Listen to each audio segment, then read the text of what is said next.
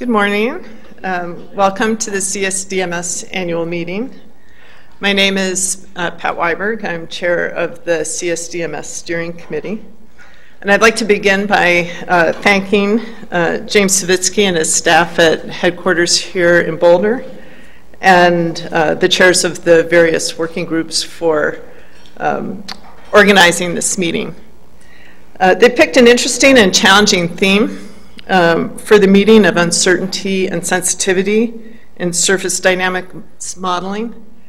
As our field matures, these are important considerations, especially as our models move to be used in things like decision making.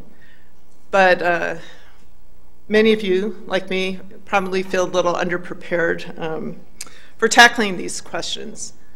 Well, one of the great things about the CSDMS annual meeting, if you haven't been here before, is that it's not only an opportunity to learn about some of the state-of-the-art in surface dynamics modeling through the keynote talks, but also to learn some new things through the clinics. So I hope you take the opportunity to do that today. And hopefully by the end of the meeting, the challenges of uncertainty and sensitivity will be a little less daunting, and the way forward will be a little clearer.